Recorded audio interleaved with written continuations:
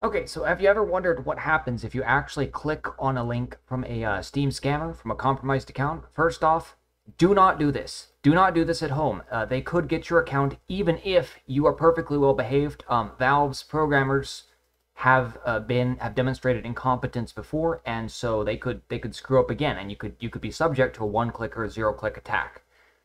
So do not do this at home. Do not do this at home. So what I'm going to do is I've got this message from a compromised account, get 50 to Steam balance. I'm just going to click on this. And oh, it looks like Steam's website. Obviously it's not. As you can see, steamscommunally.com. Obviously not the real website. The real website has a extended validation certificate. This one's just Let's Encrypt or whatever. They paid for a GTS cert. That's really funny. Anyway, so you say, well, it's a scammer website, but, I've got my antivirus, or I trust, whatever. I think they're just a scammer. I think they're a scammer and not a hacker. If you want to proceed under that assumption, so you start clicking around, right? And again, don't do this at home. As you can see, this window's popped up. Now, on my system, because I'm running a dark theme on the quarantined Steam user account, this is, clearly a mismatch. And that should set off some red flags. Another red flag that's unique to me personally is that I'm running LibreWolf, but this is saying, oh, it's Steam Firefox. But what's important to note is if you just looked at this, and let's say you were on Firefox, you were on Chrome, or you were on Windows, or there was some other reason that this did not have all these red flags, you just say, well, oh, it's a third-party website, but SSO can't harm me, right? And that's right, SSO cannot compromise your account. But this is not SSO. This is a fake window made of HTML. This is not steamcommunity.com.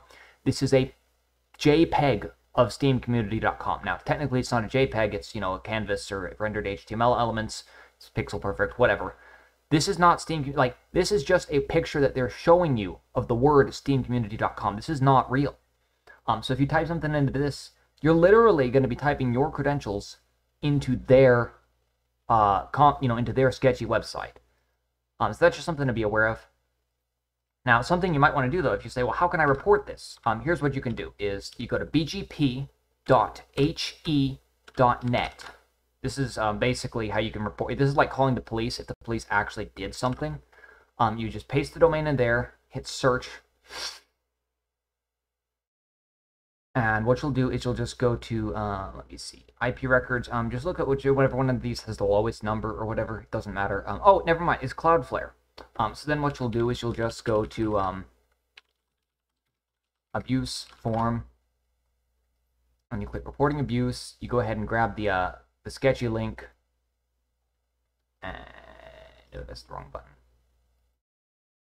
This wasn't the abuse. Oh, there it is. I'm blind. Phishing and malware, your credentials, and so basically you're just going to go down to this logs, this evidence URLs, put that there. For the logs or evidence of abuse, and you could copy the message, I guess. That would probably be a pretty good idea. And here's what's really, don't check include your name and contact information, because you don't want to dox yourself to these scammers. But normally Cloudflare will nuke these websites. I've seen them do it within 12 hours, within 6 hours. It's pretty good. And just, keep it expensive for them. This is like calling the cops if the cops actually did shit with cyber crimes. Obviously, it could have been a different website. We're really lucky in this case that it was Cloudflare. But if it's not, what you'll want to do is you'll just click on that first A record, go to Who Is, and Control F for Abuse. And normally they'll list, and so look up org abuse email. That's usually the one you want, is org abuse email. And I guess you could submit an email to Cloudflare. I think that they just tell you to submit their online form. Yay!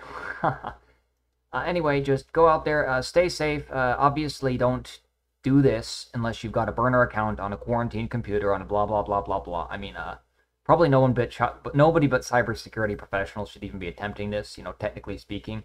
But just if you're not a cybersecurity professional, just watch out, for SSO before you type your password into something. Just check to make sure it's a real friggin' window, not a picture. It's like, yeah, just stay safe.